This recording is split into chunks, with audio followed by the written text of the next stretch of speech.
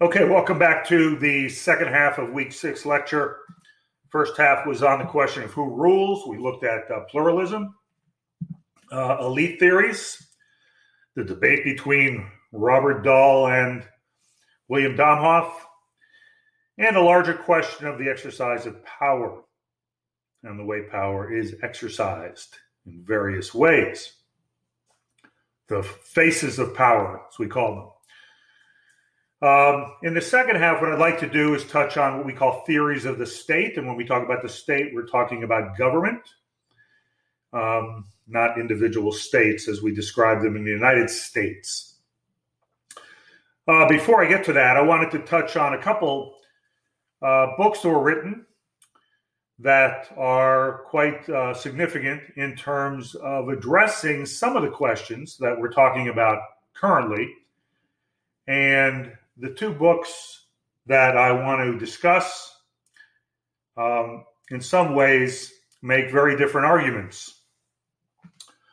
The first, and I think, when I talk about written recently, maybe in the last 5 years, both of these books, the first by Mark Mizrachi. Mizrachi is a sociology professor at the University of Michigan, and he's written a lot on organizations and corporations and the relationship between them. And this particular book was interesting, I thought, and it does make a contribution to our understanding of what's been happening in the United States over the last 50 to 60 years. We've talked about the rise of neoliberalism. And what Mizrachi argues, and there is a video clip, there's that photograph of his face. I'm not sure that is the pose he would like to be stuck on, but that's simply the way it was preserved when I did a cut and paste of the little video clip where he talks about his book. So it's worth checking that out. Just click on the photo of Mizrachi, and there's a brief description of what he is trying to accomplish in this book. Now, what I found interesting about the book is the fact that he is offering what I would call a non-intuitive analysis of the current state of American politics. Because under neoliberalism, what we've had is the establishment, the concentration of enormous amounts of corporate power, almost to the exclusion of any kind of countervailing power, which we've talked about. We talk about countervailing power. Remember, the leading source of countervailing power is labor and labor unions, and we know that they're basically flat on their back, and that the level of unionization and union organization and labor union membership is minimal in the United States, right? You would think that what he calls the corporate elite would be a really tight, well-organized, powerful entity. And to some extent, they're powerful in spite of themselves. So what he argues is that under the current political economic environment in the United States, the corporate elite is actually very fractured. They're not well organized. And he thought that when they were well organized, when they had to be well organized, we actually had a more equitable kind of political economic arrangement. So what he does is he compares the past to the present. And he says, after World War II, and we've talked about this period of the glory years of American capitalism, basically post-World War II, let's say 1945, 1947, to about the mid-1970s, where there was some level of agreement over New Deal legislation, presumably, some level of moderation. We talked about the Capital Labor Accord, where there was some compromise between capital and labor. Labor was stronger, and there was a period of not only high levels of growth, but expansion of government programs and in declines in income and wealth inequality. So he's looking at the current situation in comparison to the past. So let me just touch on what he argues. And I'm hoping that I'm stimulating your interest in these things. so that you may pursue them further. You can look up his book or his writings. So he talks about corporate moderation or corporate pragmatism during this period I'm talking about, post-World War II to the mid-1970s. And he thought this was a period when business as an entity, the corporate elite as an entity was more organized, was more responsible, was willing to compromise, spent time trying to develop ways to address fundamental social issues and social problems in the context of their own class interest, of course. But he viewed that as a unique period in American history, and he believes that today the corporate elite is largely fractured and divided because there's no reason to necessarily be strongly organized. So what were the factors which contributed to the sort of unity, organized moderation, pragmatism of the corporate elite during the post-war period? And he talks about the relative acceptance and legitimacy of government, a role for government. Remember, neoliberalism comes in the 80s, and basically, so I want you to think about each one of these in relationship to neoliberalism, right? So during this post-war period, some level of acceptance of a governmental role in a Keynesian economic model by the corporate elite. Not necessarily embracing it, but some level of pragmatic acceptance, right? Secondly, and this is critical as far as I'm concerned, and for me, this is one of the most critical factors, there was during this period, as we know, a well-organized, relatively powerful labor movement. This represented a form of countervailing power. Business could not get every single thing they wanted because there was this organized counter force, countervailing power, labor, which forced corporations to organize themselves in order to bargain and negotiate and compromise with labor. Okay? So under neoliberalism, Keynesian principles are totally thrown out the door. And this is not just a Reagan thing. This is also largely a Clinton thing. We know that labor unions have largely declined radically. And he also talks about the role of the financial community. And during this post-war period, when people thought about financial institutions and people who sat on the boards of financial institutions, they viewed this as a moderating force. Financial institutions were relatively conservative. The board members would meet in the way that William Domhoff talked about consensus and cohesion among the elite. And it was a moderating influence. Now, the financial sector has been totally transformed under neoliberalism. We have the financialization of the economy. We have commercial banks and investment banks engaged in the same kind of predatory activity, etc. So all of that is broken down.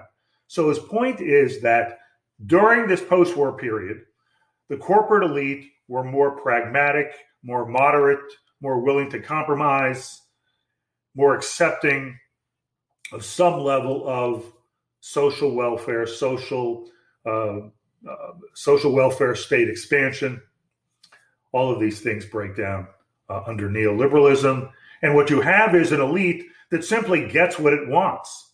In other words, under neoliberalism, the whole ideology revolves around putting in place policies that are designed to do largely nothing but enhance the profit of the corporate sector under the assumption that we will all benefit from that.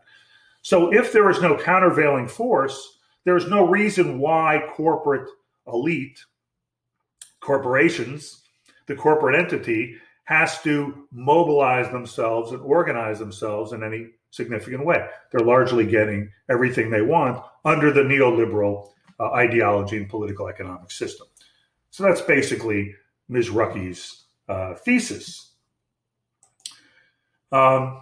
Here's the quote that I select from Ms. Rucky because I think it captures what he's getting at. He says, "This is an elite that, rather than leading," because he doesn't see them organizing themselves. Like there's something called the Business Roundtable. The Business Roundtable used to actually meet and develop policies to address the various problems and issues that the society was facing.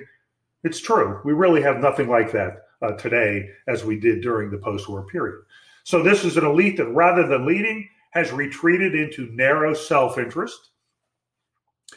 Narrow self-interest, by the way, encouraged by neoliberal ideology. Its individual elements increasingly able to get what they want in the form of favors from the state, the role of the state, but unable collectively to address any of the problems whose solution is necessary for their own survival.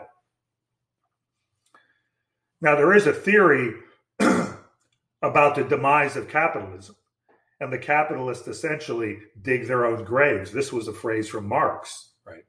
So if the capitalists get everything they want and they never have any countervailing push, they push themselves too far, and they ultimately destroy the very system that presumably benefits them. So in his quote, he sort of hints at that dynamic, right? So that's Mizrachi. That's his analysis. It's very, very interesting. I would like to compare this with one of the most recent books written by Domhoff. I read these two books around the same time, and I found it very interesting because they were making very different kinds of arguments. I thought, if I was going to organize a authors meet the critics, they have this at the American Sociological Association, the convention every year. What I would want to do is maybe set up a session where I bring Mizrachi in, I bring Domhoff in, and I'd say, tell us what you are arguing in your book, your books, okay? Mizrachi, you talk about your thesis. Domhoff, you talk about your thesis. And then debate, okay? Because what Domhoff says is that this notion of liberal ascendancy, right? And there's a whole literature on this in political sociology. This idea that during the post-war period, there was this notion of corporate liberalism, that corporations accepted the social welfare state, that they were at least, if not embracing, at least tolerant of the New Deal. Domhoff goes into excruciating detail. And if you like that kind of analysis, I would strongly recommend this book on all of the various Senate and congressional debates and hearings on policies and legislation. And what he tries to show is, in fact, this liberal ascendancy was a myth. So I'll just read this passage. And this is, I think, my way of describing what he writes in his book. He says, in spite of the New Deal legislation, or what we've called that capital labor accord that existed between post-World War II and the mid-1970s, the narrative that the 1930s to 1970s represented a period of liberal labor ascendancy is not supported by the evidence. So he kind of rejects that view, a view that is, I think, central to Mizrachi's book, that indicates almost all legislation was marked by the moderate corporate class. Okay. And Mizrachi might say, well, the moderate corporate class is better than the reactionary corporate class that we have now. But that class thwarted the expansion of labor rights. That's absolutely true, actually. The establishment of a social democratic welfare state. We never established that in the United States compared to European countries. The achievement of full employment, which at one time was a goal of economists in the United States during the post-war period, that we would have full employment, that every person who wanted to work would be provided a job. Significant income and wealth redistribution. Well, we know what's happened there. We have the highest level of income and wealth inequality since we've been keeping track of this stuff with good data. And universal health care. These were things, by the way, that I pointed out in an earlier lecture. FDR, in his Economic Bill of Rights, was proposing. And we have really none of these things in place. And they certainly weren't achieved during this period. there was a probably greater openness to them. But under neoliberalism, forget about it. None of these things stand a chance. Now, perhaps today, because there has been a reaction, and maybe we're in the late neoliberal period, some of these policy goals can be realized. We'll have to see. Okay, so I wanted to share these two books I had read recently. They directly address some of the issues related to the theory of the state, what the state is doing, and a historical analysis of the differences and changes over time from the presumably labor capital accord to the neoliberal present. Okay, so if you read the various articles, one of the readings was a chapter taken, and you may have picked up on this. It's actually a chapter taken from a book by Grover and Pesek that focuses on the presidency.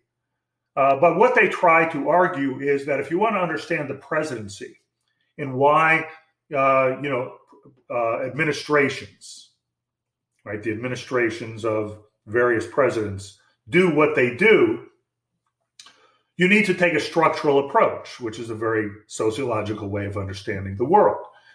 And they argue that political science, when they talk about structural, they talk more about the way institutions work. Like structural means, well, how does Congress work? What about the judicial branch? What about the executive branch? For Grover and Pesek, they're talking about the larger political economic structure, right? And what they point out is that the constraints that exist on the president are largely political, economic, structural constraints. So hopefully you picked up on that. And they have some interesting observations about the recent dynamics among various presidencies. So there are basically three theories of the state that sort of compete with each other. Some people have been able to meld them together. So I wouldn't say that they're necessarily mutually exclusive, but they tend to argue, they make an argument about the role of the state and why the state does what it does on a different basis. Okay? All right. So the class dominance, and this would be the Domhoff approach, which you should be familiar with now. Hopefully you read his article, is known as the instrumental theory of the state. And some of this goes back to some other writers. I'm thinking of Ralph Miliband. He's a British political scientist, political economist, who wrote a book, The State and Capitalist Society. He has two sons that actually were quite active in British politics. Ralph Miliband was a Marxist. His sons were not Marxist. They were Labor Party people, but there's a big difference between a Labor Party and Marxism, at least during the Tony Blair era. In any case, I digress. So what is the instrumental theory?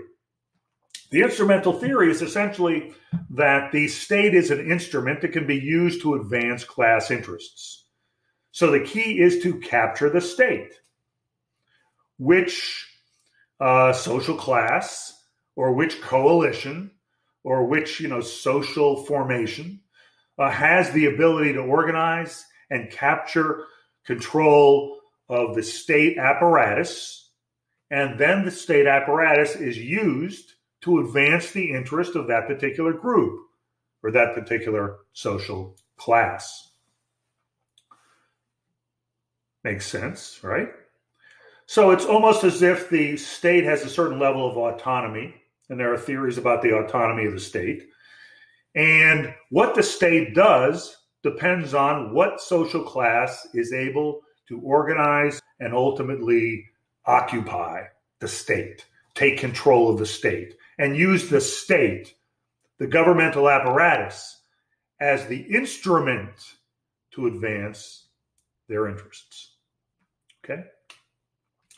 And that's essentially what Domhoff spends most of his time doing. He's showing that there's a ruling class. It's a capitalist society. It's a class society. There is a concentrated group of powerful corporate capitalists who, through the various methods and techniques we discussed in the first part of the lecture, are able to gain control of the state and in turn ensure that the state puts in place policies that advance its interests. All right? That's the instrumental theory. The alternative theory, and this is one which probably is more in line with the authors on the presidency, is what we call what they call the capital dominance theory. It's also known as the structural theory. I originally associate this theory with Fred Bloch. Fred Bloch is a sociologist, an economic sociologist, whose work I follow closely. Have enormous respect for Fred Bloch. He wrote a very nice, concise paper many years ago describing this structural approach. And basically, the structural approach says, look, the state exists in the context of a capitalist economy. Okay, so we're talking about the state, the government, in a capitalist political economic system. The state has no choice. Let me just put it that way. Or here's another way to put it, structurally constrained. To put in place policies that are in the interest of the capitalist class. Now, why does it have to do this? Why is the state constrained? Why doesn't it have any choice? Well, the argument goes pretty much like this. Any administration or any government wants to preside in a capitalist society. We're taking that as given, okay? Any government wants to preside over a period of economic growth and economic expansion. In a capitalist economy, capitalist growth and economic expansion is based on the investment behavior of private capitalists. That's just a fact. This is one of the problems of capitalism. We depend on the behavior of the private capitalist class to drive the economy, to produce goods, to employ people. We've talked about this already, right? So the state has no choice if it wants to be presiding over a period of economic growth and economic expansion to put in place policies which create, we use the term capacity to produce. You remember that? You have to put in place policies that ensure that there is a capacity to produce. A capacity to produce is just another way to think of a positive business climate. So the government has no choice. If they want to preside over an expanding economy where people have jobs, where there's economic growth, they have to put in place a favorable business climate. If they don't, let's suppose it's a socialist government, and they say, we're going to put in place high taxes and regulations, et cetera, right? You're going to have, and we talked about the supply side crisis, you're going to have a supply side crisis. Right? You're going to have the capital strike. The capitalists are going to say, well, the government is engaged in policies which are counter to our economic interests as a social class. Therefore, we are not going to invest because we don't anticipate the level of profit, the level of return on our investment that we demand or our shareholders demand. We will withdraw our investment. We will engage in the capital strike. Economy goes down the drain. How does that government recover from the economic downturn? It has to make policies that are agreeable to the capitalist class. Okay. There was a great example of this under the socialist government in France when these were actually really socialist governments. Many of these so-called socialist governments in Europe have become very moderate, just like the Democratic Party in the United States. But Francois Mitterrand was a socialist, a very major political figure in France back in the 80s. And his party won the election, and he was put in power in France.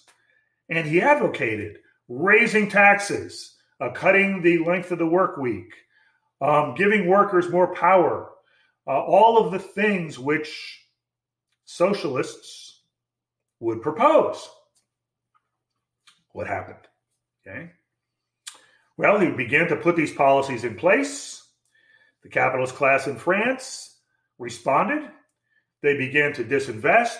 They began to shift their funds, their capital, their resources outside the country, putting them in locations, safe havens, where they could get a better return. The economy begins to slow down. It begins to go into recession. The people hurt most, this is the great tragedy and irony, the people who are hurt most by the socialist policies are the very working class people that socialism is supposed to benefit. Mitterrand sees he's losing support from his constituency, the working class, who are suffering from the consequences of his policies.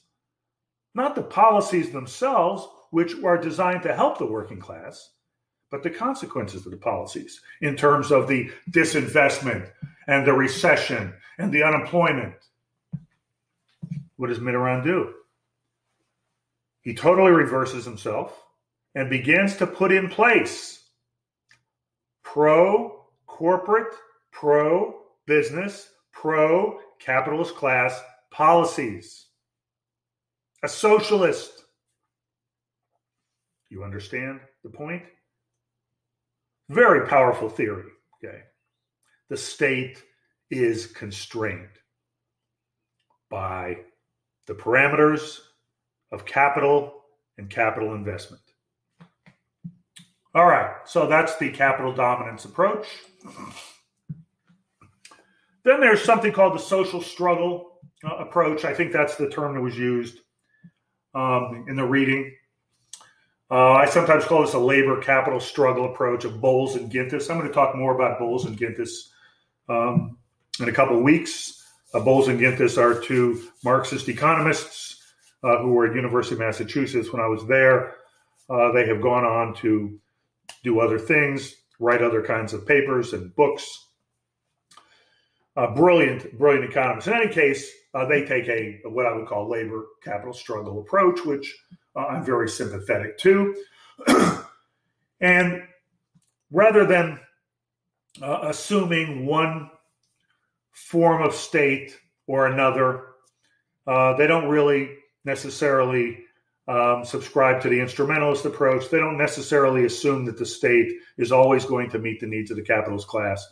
They focus on the balance of power, the struggle between labor and capital, and how that struggle at certain times benefits labor, at certain times benefits capital. They're not pluralists because they're basing their analysis on the struggle between labor and capital, the fundamental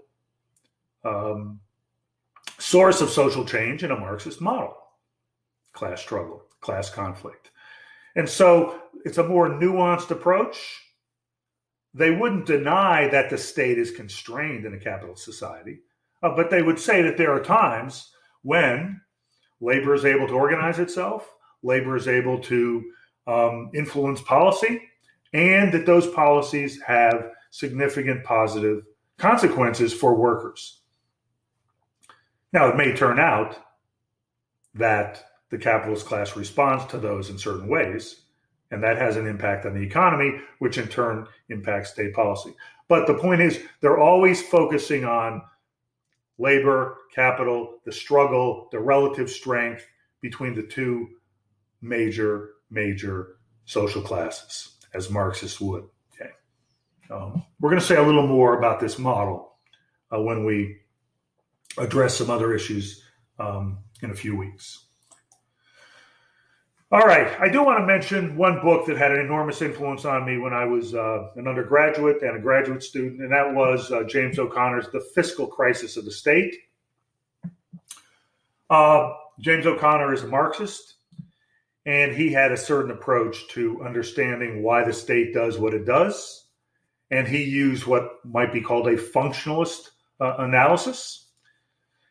And functionalism is sometimes associated with conservative political social theory, like structural functionalism. Sociology students may know something about that. But there also are other forms of functionalism as well. So what O'Connor argued was that the state in the capitalist society has two fundamental functions. One is the accumulation function. All right. We've talked about this. This is creating a good business climate. And the government basically spends enormous amounts of money ensuring that there's an infrastructure in place that enhances the ability of corporations to make profit. They will cut taxes. They will provide subsidies, waivers, all kinds of ways to ensure that capitalists invest. So you can think of the accumulation function as a kind of capacity to produce. The state has to ensure a capacity to produce in a capitalist society, and the state does this. The state does this using state revenues. Okay? And the reason I'm pointing that out is we're talking about a fiscal crisis, right? The state also, because on the one hand, the state is providing all of these benefits to ensure that the capitalists can be profitable. That's the accumulation function. But they also have to ensure that the government, the political system is legitimate. Okay? Now, what do they mean by that? If the state is just putting in place policies, investments that are largely benefiting just the capitalist class, it doesn't look as if the state is representing the larger interest of the population. The state might have a legitimacy problem. You understand? Because it looks like the state is only catering to the needs of a small group. So O'Connor said there's also a legitimation function. The state has to also, and quite often, this is necessary as a consequence of the way capitalism operates, that is producing economic deprivation, unemployment. The state also has to ensure its legitimacy by providing people who are negatively affected by capitalism or who perceive that the state is only interested in helping capitalists by expanding the social welfare state, providing social insurance, providing social security, providing unemployment benefits, providing government assistance for people when they're suffering economically. So you have the accumulation function, you've got the legitimation function, you have the government spending money on both of these necessary functions. This is a functionalist analysis. This creates a fiscal crisis. What does he mean by a fiscal crisis? The state is constantly running budget deficits because it's trying to meet both of these functions. And you have a perpetual fiscal crisis of the state. And we can talk about this not just at the federal level, we can talk about this at the state level, we can talk about this at the city level. All government entities are facing this fiscal crisis because they have to meet the needs of these various accumulation function and legitimation function. And by the way, the accumulation function encourages low taxes. You don't want to raise taxes high because that undermines the accumulation fund. So the state is sort of in a bind, and the bind is essentially represented by the fiscal crisis, the budget deficits that governments face. Now, we're going to say more about fiscal policy and reasons why you might want to modify this analysis. But one thing I would say is that he was writing during a period. He was writing during this post-war period. This book was written in the early 1970s. He was describing that period that we just talked about, post-World War II to the mid-1970s. when there was some degree of acceptance by governments for Keynesian redistribution, taxation, policies that would alleviate economic hardship, a role for government on the social welfare side. Once you get into neoliberalism, this model doesn't really have much application or validity. Because from my view, what neoliberalism has done is legitimacy has actually been subsumed under accumulation. In other words, you can think of this as kind of an ideological form of manipulation. Under neoliberalism, the ideology is essentially that the only thing that's legitimate is to ensure that the capitalist class has an environment that makes it profitable for them to invest their money. And if you put that in place, everything else falls into place in terms of trickle down, jobs, economic expansion, right? So the accumulation function becomes in and of itself the legitimation under neoliberalism. The only legitimate action of government is essentially to ensure that the private sector is able to be profitable, right? So legitimation function that he was talking about has largely been subsumed under accumulation. Now, one of the interesting things about this, one of the things that O'Connor talked about was he said, well, the other aspect of legitimation is that, if people are having difficulty economically under capitalism because you're promoting the accumulation function, the legitimation function is a way to ensure that you sort of cool them out, okay? You buy off their discontent. He did talk about the legitimation function that way. So you expand the welfare state as a way to ensure that people who are not profiting, benefiting from capitalism, at least they won't engage in radical political activity. You buy them off with an expansion of social welfare benefits. Well, under neoliberalism, we've wiped out the legitimation function. And neoliberalism is opposed to the expansion of the social welfare state, despite the fact that during this period, there's been enormous economic hardship. There's been enormous restructuring of the economy. Huge segments of American society, particularly in states that had manufacturing, particularly in inner cities where there was manufacturing, particularly with brown and black populations that have been marginalized as a result of the restructuring of the economy under neoliberalism. What do if they are suffering economically on the one hand, but we're not providing them with government assistance on the other? How do we manage this potentially problematic population under neoliberalism, right?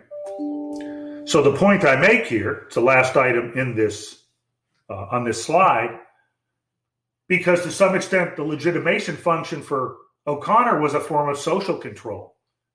You buy off the discontent of people by ensuring that they have access to some government assistance during hard times. You wipe that out under neoliberalism. Now, how are we going to socially control people? And this is where it gets interesting. What replaces the welfare state? The carceral state. And the sociologist that has done the most remarkable analysis of this, tying all of these things together, the rise of neoliberalism, the change in policy, the rise in incarceration, the expansion of the carceral state,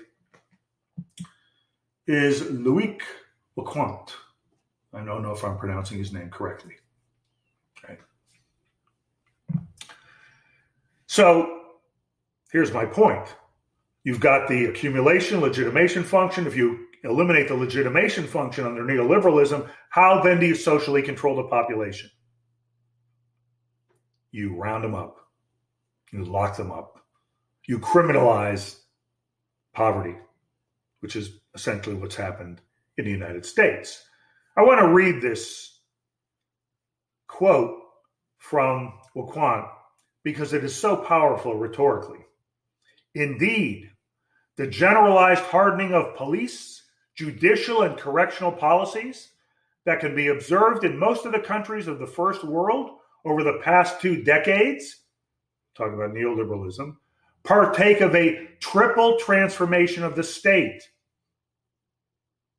Talking about the state, which it helps simultaneously to accelerate and obfuscate, wedding the amputation of the economic arm. This is powerful metaphorical language. That is economic intervention of the state to manage the economy.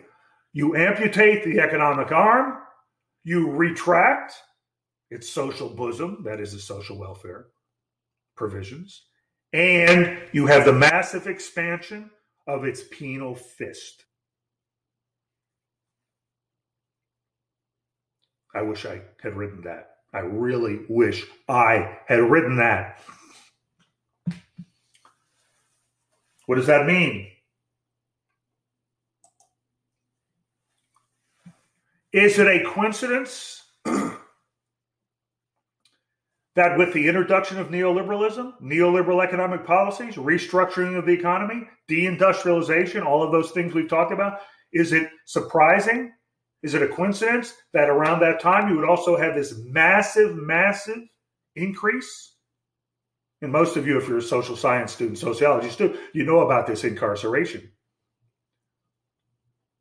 Surge began in 1980. So the way we have managed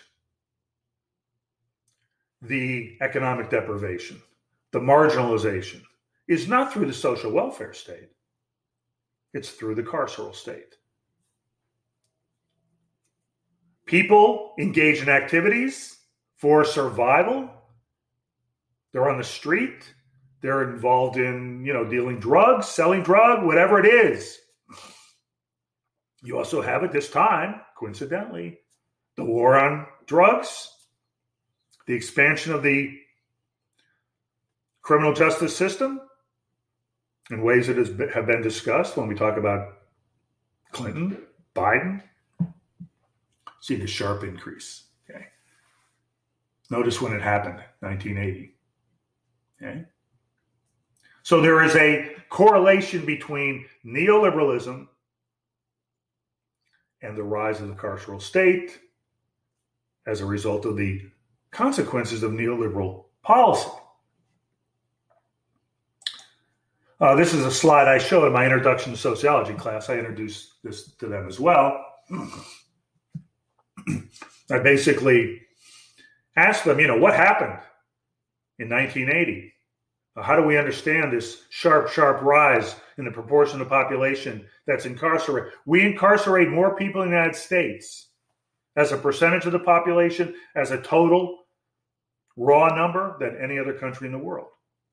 What does that say about the United States? This is how we manage marginalization, economic insecurity.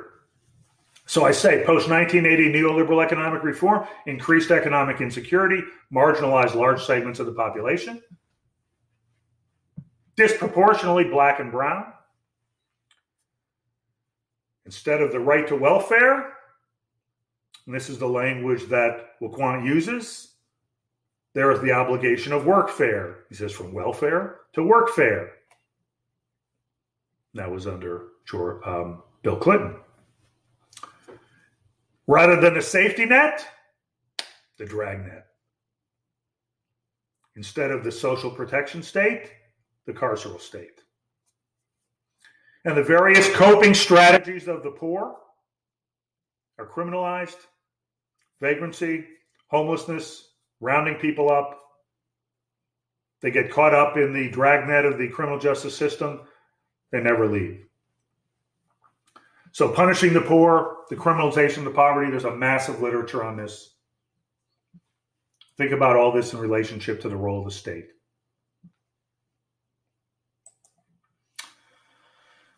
All right, so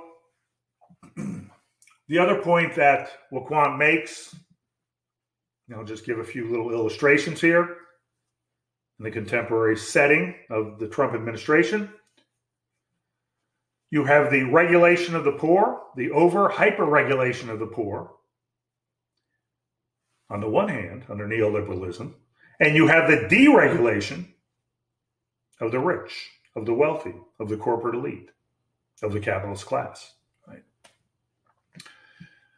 So when Trump was running in 2016, and by the way, this has been further advanced as a campaign strategy now in 2020, he embraces law and order.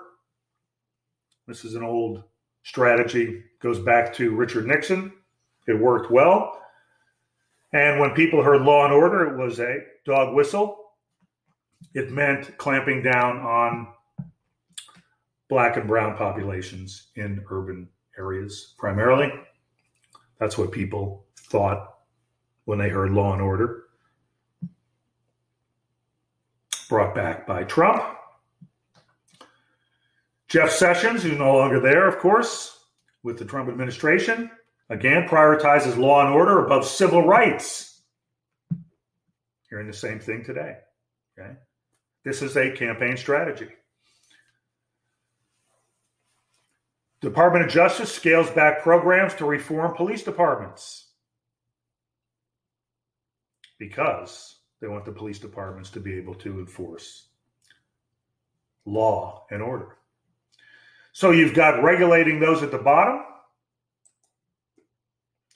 and you deregulate those at the top. This is one of the ways to think about the role of the state under neoliberalism. These are headlines. These are not headlines from, the Socialist Workers' Party newspaper. These are headlines from mainstream media. The Trump administration is a golden age for corporate crooks. Deregulation nation. Congress wants to let corporations take charge. Embattled bankers embrace Trump's call for deregulation. Profit is not a four-letter word. I never thought it was. President Trump's deregulation agenda clashes with the cure for the opioid epidemic. So this was a deepening under Trump of the neoliberal approach. Regulate those at the bottom, hyper-regulate them through law and order, through the expansion of the police. Now, a lot's happened since 2016, and we've had the Black Lives Movement. But the protest of the Black Lives Movement is now being used as the reason why we need to have more law enforcement, more law and order. And I posted something this week in the discussion area. I selected, if it's okay, I selected an article, I hope you don't mind, about DeSantis talking about legislation to ensure that there is no disorder when protesters are engaging in their constitutional right to protest. Right? So this is becoming a strategy both nationally and at the very state levels, and I'm sure it will be in cities as well. Okay, so that's all I have to say about theories of the state. Hopefully you have a little understanding of the different approaches people take. And I wanted to finish with so you have a clear understanding of the nature of the neoliberal state with regard to this hyper-regulation of the bottom, deregulation of the top. This has been going on for a long time, just gets accelerated under the extreme reactionary neoliberal regime of Trump. Trump does pay lip service to the working class in ways that generate support for his policies. And of course, there's the social and cultural issues as well, which we've talked about. Okay, that concludes my lecture. Thanks for listening. And I will be back next week for another topic.